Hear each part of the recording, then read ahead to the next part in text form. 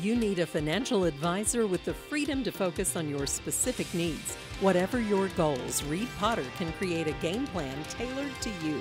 Call Reed at 432-0777 at Pikeville, Kentucky to learn more. Pikeville Dispatch has extended their search for new 911 operators by 1 week. They are currently seeking full-time workers who can stay cool under pressure in order to keep the citizens of Pikeville safe. Pikeville 911 Director Cody Williams goes into detail about their expectations for applicants. What we're looking for in a candidate is someone that is level-headed, someone that is able to stay calm under pressure.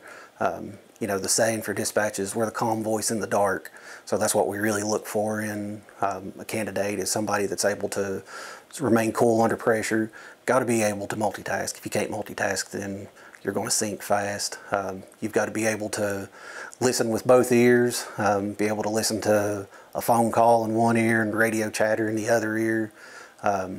Also somebody that's, kind of calm, vocal-wise. You don't want to scare the person on the other line. You want to be that calm, reassuring voice, to tell them everything's going to be all right and that help is on the way. Once hired, operators will have to attend a 5-week-long training course before working at the dispatch center. Those interested in the position can apply online at pikevilleky.gov.